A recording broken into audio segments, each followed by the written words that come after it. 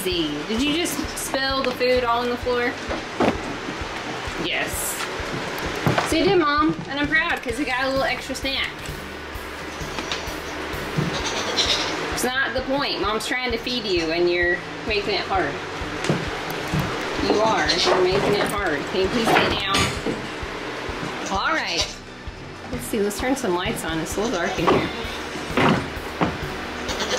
All right, girly friends. Let's have breakfast. Giraffe.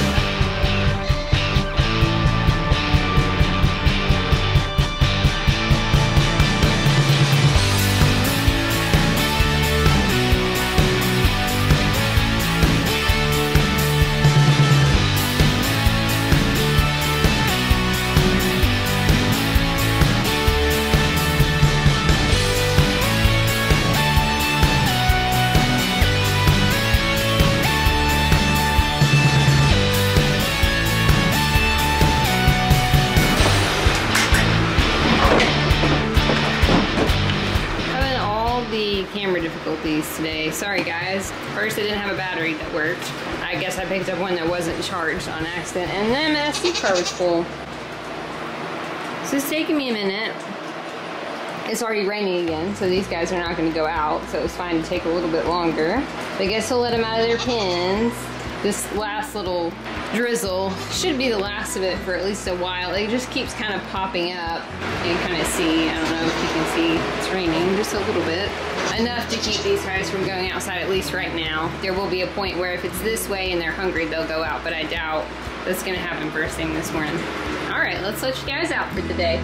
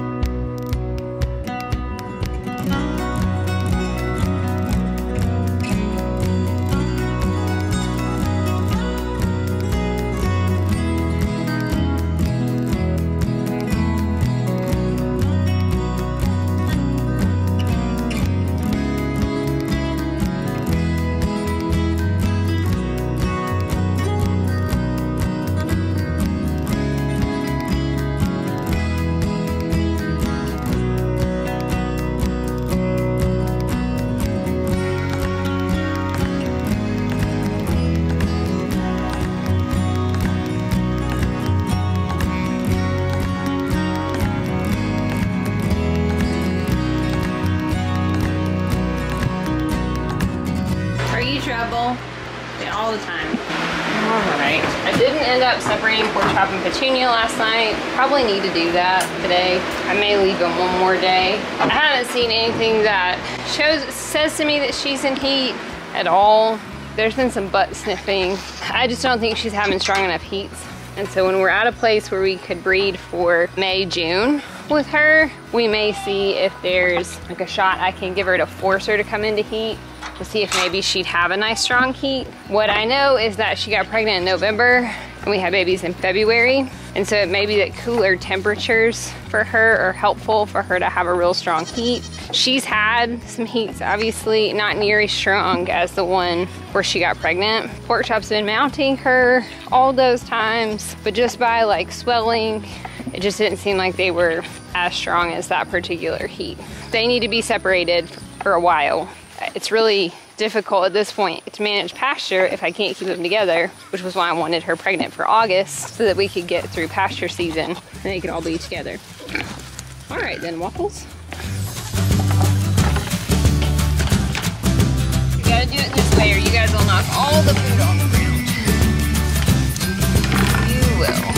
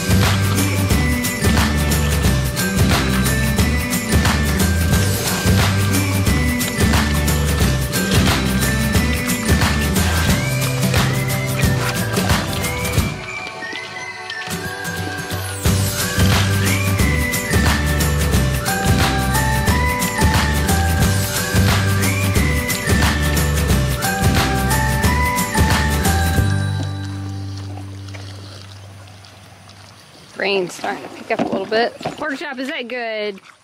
Buddy, I don't know if I know anybody that enjoys breakfast as much as you. And your pig cereal. Is it cereal or is it oatmeal? Probably more like cereal.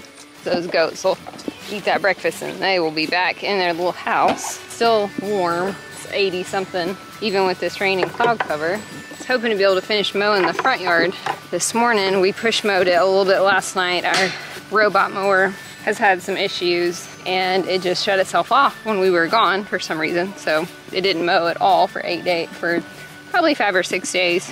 And so we were kind of push mowing sections of the front yard to give it a reset. I don't think these guys are gonna come outside.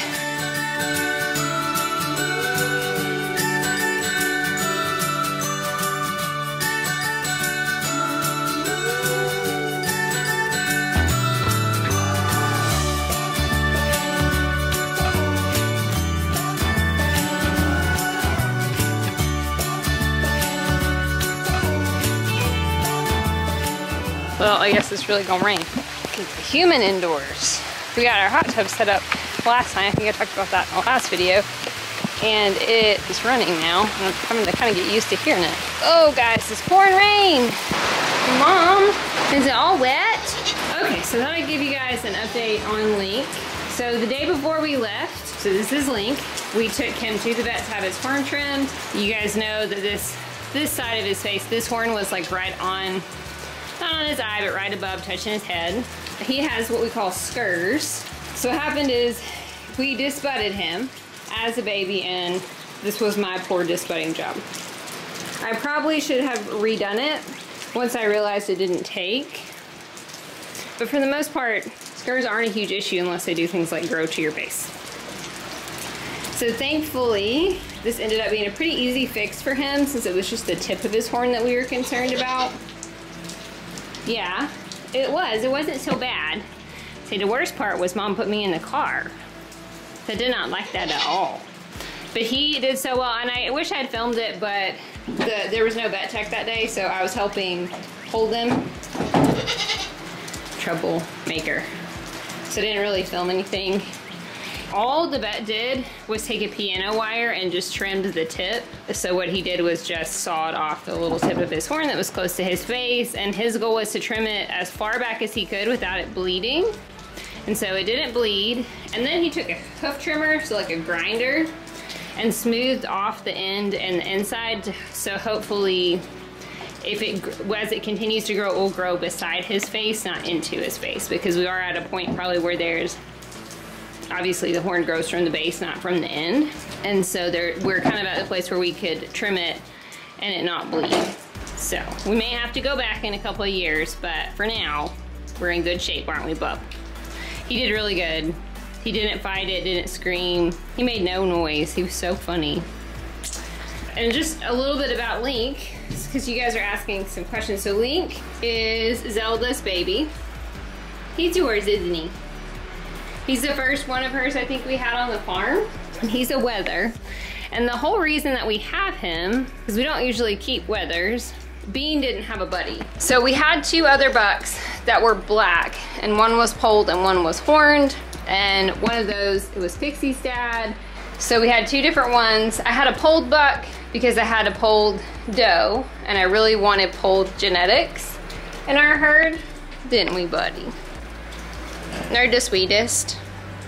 I didn't know a lot about their genetics overall, if they were good bucks or not. Just looking at them, they looked good, but they came from a farm that like didn't pay attention to pedigrees. When we got started, that was all we were kind of after, was just try it out, see if we like it. So when we bought Nani, or Bunny and Nani, they're both gardening goats. The person that was selling her whole herd, and Bean was a young buck that was for sale. He was also a gardening goat buck. So he was much better quality, at least from what we could tell, than the bucks that we had. And I sold the other 2 bucks and kept him. And so for a while, his only companion was Pork Chop and Pork Chop's brother. And that year we had, I think, all boys. We maybe had 1 girl. I don't remember. I'm trying to think. You were a single. Cece had triplet boys. Twiz has always had boys except for Tiny and Pixie, so she had boys. And then, are you and Pixie the same age? No, you wouldn't be. Bunny's had all boys but Padme, and then this year, Toffee. Tink was the next year. Tink and Padme are the same age, and I think Pixie is a year older than Link. Poppy. Poppy was the girl that year. She was my only girl. You were. It was just you. So he was a Bean baby and Poppy were a Bean baby, so we kept him to be with Bean so that Bean would have a goat friend. And then about a year later we bought Luke. And so then I didn't really need him as a wether, but it's very difficult to sell a single wether, to be honest. Boys are hard to sell in general. So somebody might have picked him up as a meat goat, just not about the meat goats. So I'm fine with it. I just wouldn't be good selling one of mine to be eaten. And so he ended up just being a wether, and he lived with the girls. Once Luke came along, the two bucks just absolutely tortured him, didn't they, Bubba? And he was very scared of humans and very timid because he lived with bucks, so he wasn't handled all the time. Now that he's back with the girls, what I've been doing every day is feeding him a cookie or two while I milk the girls, and now he's my best friend, which is really funny. So it tells you, even though he was not a tame goat, and he loves me now. It's doable, you just have to work at it. So that looks really nice. You can see there's plenty of room between his head and his horn now. No point on it. He also ground down the tip of this horn, just so it wouldn't be pokey, which was nice. Didn't he? So it was so good. So you don't have to any anesthesia and I didn't bleed. That's good. So that's why he's in with the girls now. It's just because so many bucks tend to not be a good fit, and 3 bucks over there is plenty for that pen. It is, it's plenty. So he gets to hang out here with the girls because he can't get anybody pregnant. He and Pepperoni.